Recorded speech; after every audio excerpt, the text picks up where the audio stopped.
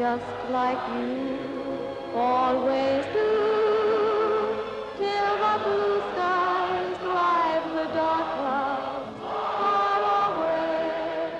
Dame Vera Lynn, who obviously needs no introduction whatsoever from us. Lovely to have you here. Thank you. for coming Nice back. to see you again, too. I wasn't even born during the war, but whenever I hear that song and you singing it precisely, I still get a catch in my throat. It meant so much to so many people. Do you listen to it with any emotion at all? Well, I suppose I've sung it for so many years now, and so often that it's just got part of me that, you know... Do you ever think, when will we meet again? I've been singing this for 50 years now. Well, no, you see, the only time I suppose I think anything about it is when my thoughts do go back to when I originally sang it, and then some of the chaps come up and say, oh, I remember when, you know, and we are meeting again, and I think, well, there's some of the boys that came back to be able to say that. And When was the first time you actually sang that song? well, actually, right at the beginning of the war, but it really got popular when I started my programmes in 1941, The Sincerely Yours, and I used it as the signing off tune, yeah. All careers in show business have that point early on, don't they, where the person who's going to be a success realises that it's happening. You know, it's maybe a phone call from the agent, it may be something in the newspapers or something like that, or a person coming up for an autograph. When did you realise that you had become, or were becoming, an institution, that it was happening, that you were not just another singer? Well, actually, I really wasn't aware of the extent of what the songs and myself probably meant at that period until after the war. Really? Really? No, because, I mean, we were so busy coping with the Blitz and entertaining and everything like that, and actually doing the programmes. All right, you got a lot of letters every week, which one answered all around the world to the boys. But until I started travelling after the war to concerts, and I realised that they'd been listening to the programme all over the continent, Denmark, Norway, Sweden, and everywhere. And of course, all the Canadian boys and the Australian chaps that were over here, or wherever they were listening to the programme. And then I got the feedback then, but I certainly didn't realise at the time. What do you feel? There's obviously going to be a huge number of anniversary celebrations coming up this year, as we already knew. I mean, like our chaps here today who are going to parachute into Arnhem. I know. Amazing, isn't it? Yeah. Amazing stuff.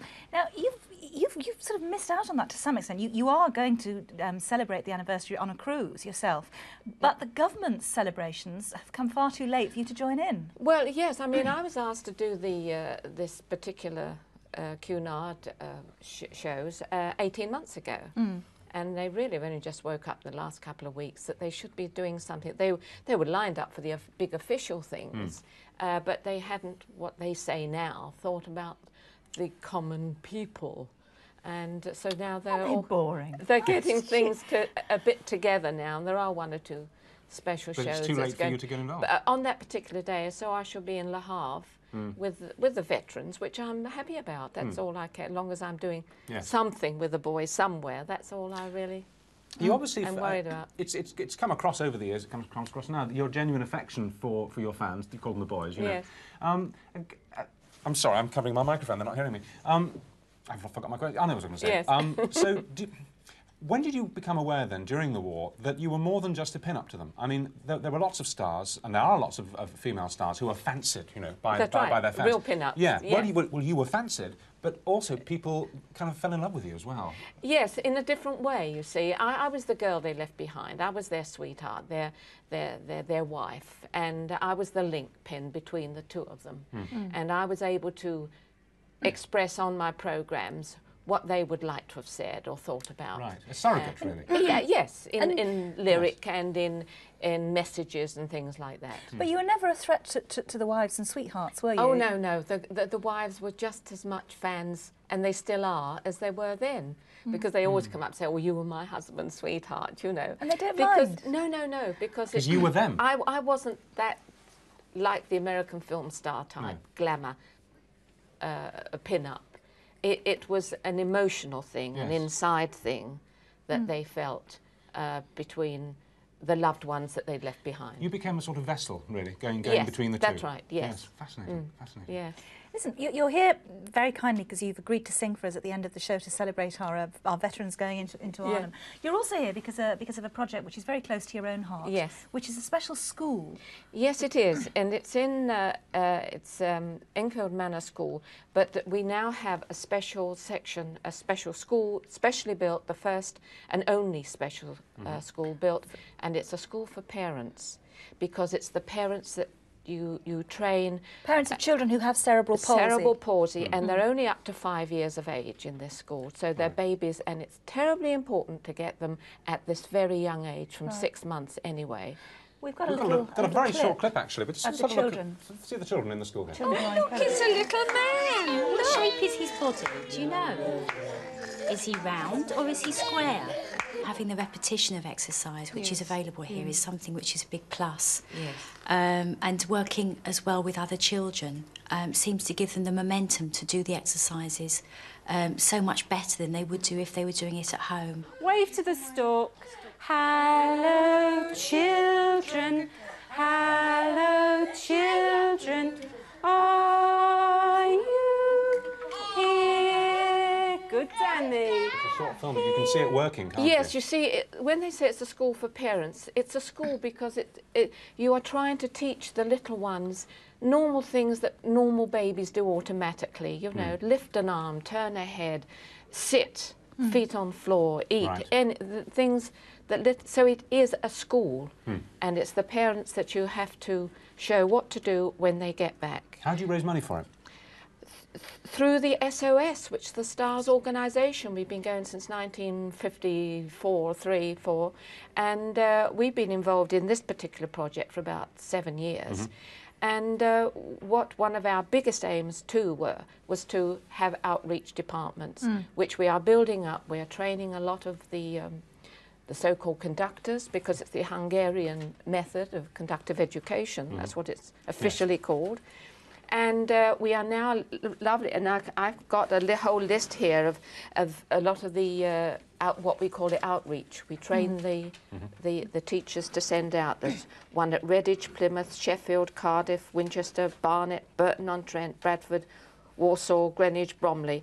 We have big operation. It is. We've got 18 at the moment, but we shall soon have 22. Excellent. And this is where a lot of the money goes, not just running that school, but training for all the outreach departments. Well, if anybody watching thinks they can do anything to help, I'm talking about money and stuff, they can give us a ring on the switchboard, 051 555 1000, if you want to help Dame Vera in that charity work. In return, you get to hear Dame Vera singing. Yes. That's what I'm forward to. By the way, as Judy says, we weren't around during the war, but we were around in the 70s, and I thought your TV show on Saturday night was brilliant.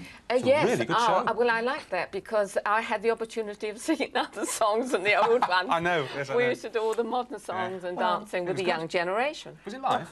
Yes. It was a good yes, show. yes. Very good show. Well, Right, guess what we've got you to sing for us later. I'm sorry I about know. this. I'm sorry about this. Dame Vera will be back to sing for us later. She's singing the hip-hop rap. And no prize for guess who it is. We know what she's doing. But listen, coming up after the break, we've got Britain's first white voodoo phone. Parents of the world's first surrogate triplets and seeing the babies in hospital for the first time on television. And you can talk direct to Rosemary Connolly in the phone-in if you want some inspiration to diet or to get fit. And Dr. Watson pays a house call. Actor Edward Hardwick's going to be here. But we'll leave you now with the anthem of hope for men like Robin, Bill, Les, Jeff and many, many more. We'll see you tomorrow. Have a lovely day. Bye-bye. Dame Vera. Bye.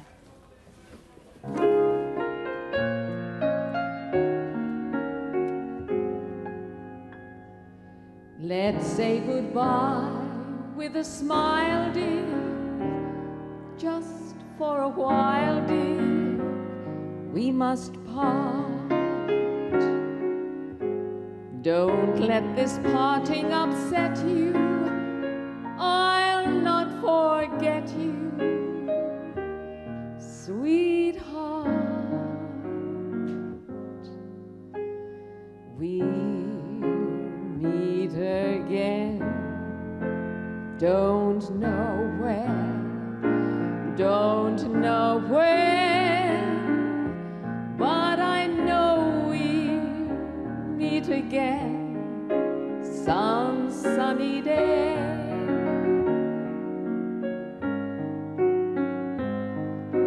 Keep smiling through, just like you always do.